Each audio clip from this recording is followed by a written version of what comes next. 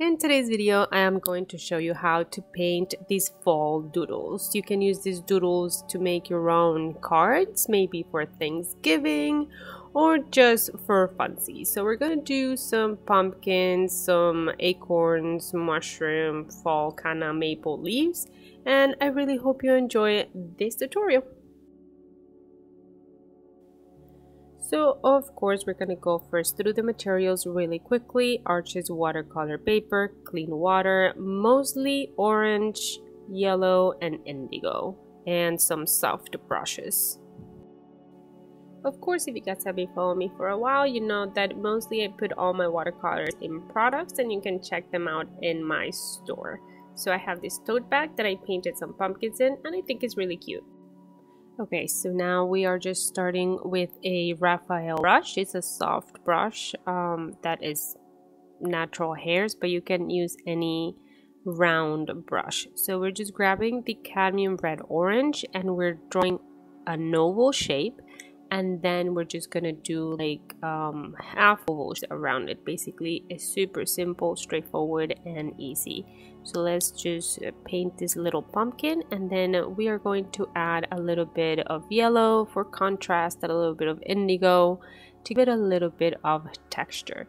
So this is the pumpkin.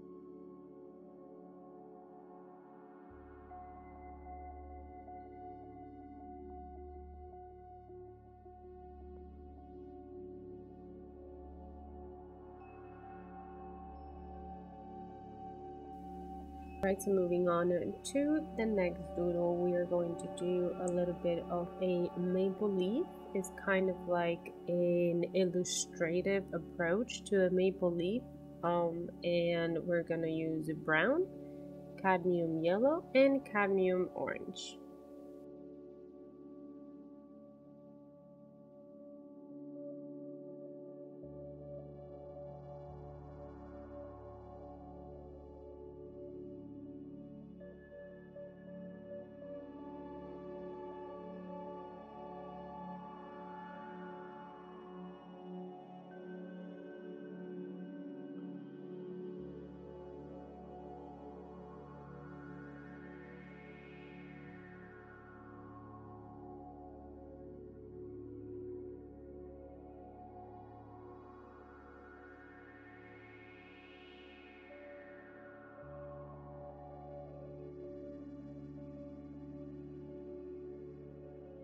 Alright, so moving on into the acorn, I am using the same brown that I used for the previous leaf. And remember that brown is a mixture of orange, blue, and a little bit of yellow. So I am making the top part of the acorn, and then I am using just a light shade of yellow in order to make the little body of the acorn. And I'm gonna go ahead and shape my main form, and then I'm gonna add little details, but I will have to wait for it to dry to add like the top little detail or a little bit of texture to it. So this one is going to be a little bit of a two-step kind of process. We're gonna let it dry, and then we're gonna move on to another doodle.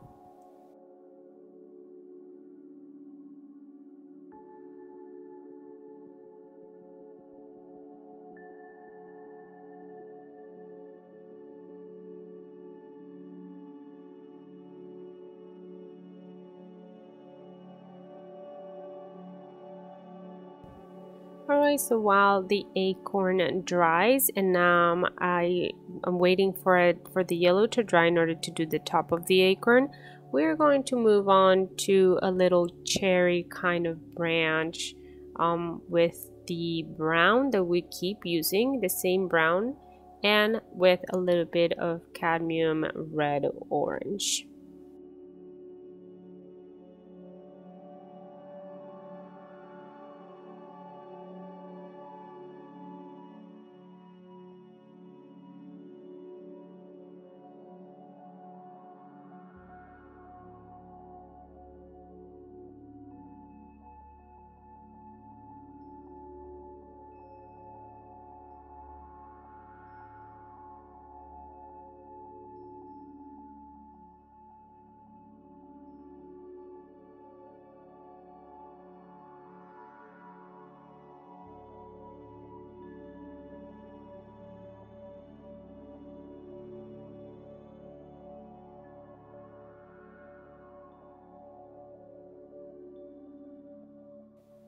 Alright, so moving on to our next cute little doodle, we are going to do the mushroom.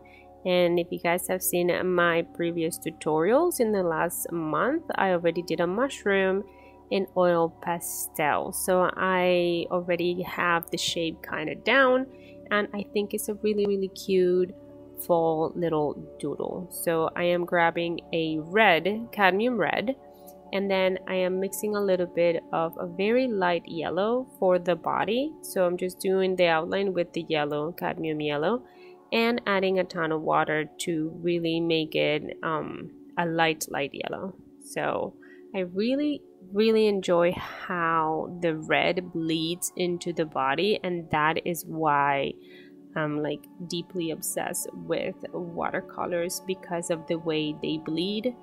Very unintentionally, but it's just a very nice texture.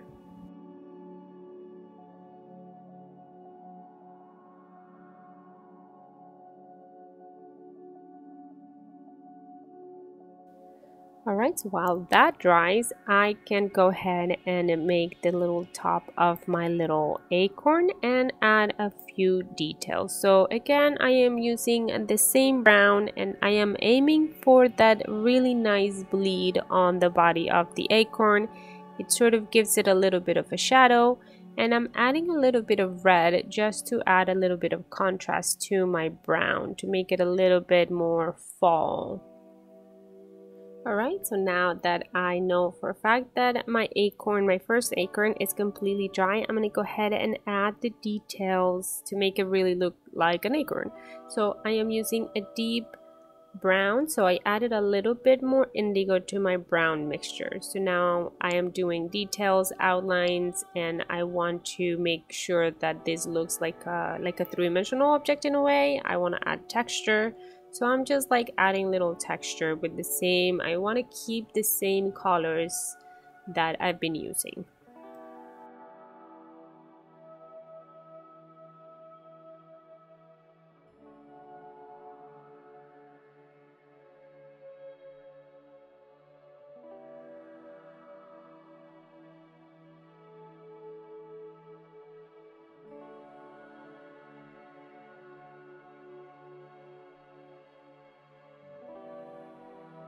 Alright, so now we move on to a different kind of pumpkin. This one is more like a squash, I guess, and I am using my cadmium yellow, and I clean my brush, and now I am picking up the excess yellow. I want this to be a little bit more light, so I am just picking up some of the color.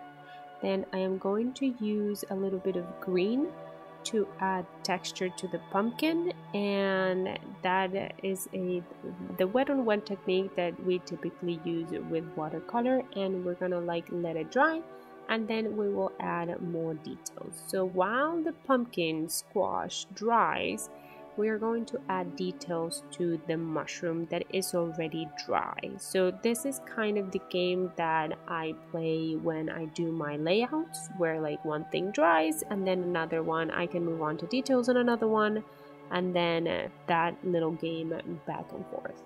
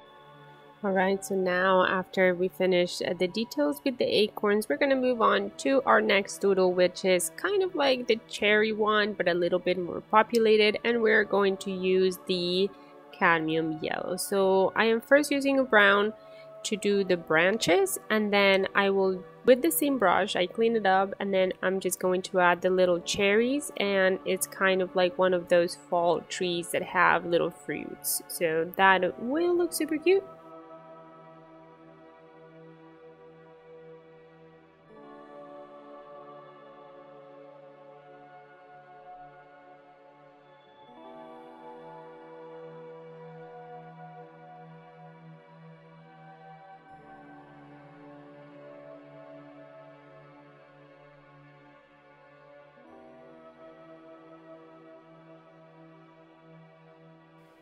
Alright, so now we are moving on to another maple leaf. This one is going to be orange, and again I am just going with the approach of a very illustrative kind of approach to our maple leaf. It's not real by any stretch of the imagination like anything in this tutorial. So we're just going to use our cadmium red orange, and we're going to fill in our leaf. So basically what I do is I just block out like the first doodle of a leaf. So it was like the second doodle. I block out the shape, and then I fill it in with either the same color or a different color to give it contrast and texture. But I first block out the shape of the leaf. And this one is coming out super cute.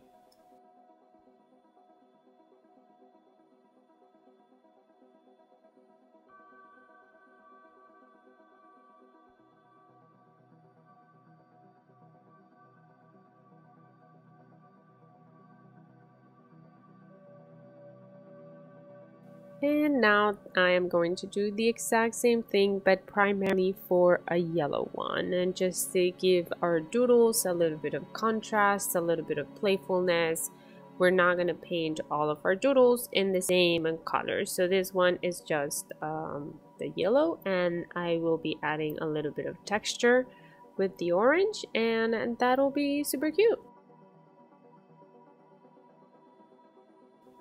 Alright, so now that our pumpkin is squash, squash is more dry, it's probably 90% dry, I'm going to go in with a very dark green. So I added a lot of indigo to my previously green mixture, and I am just really kind of doodling some lines to give the squash the texture that it typically has, and then I'm going to like dab a little bit with the tip of the brush to give it more like a dotted kind of like texture.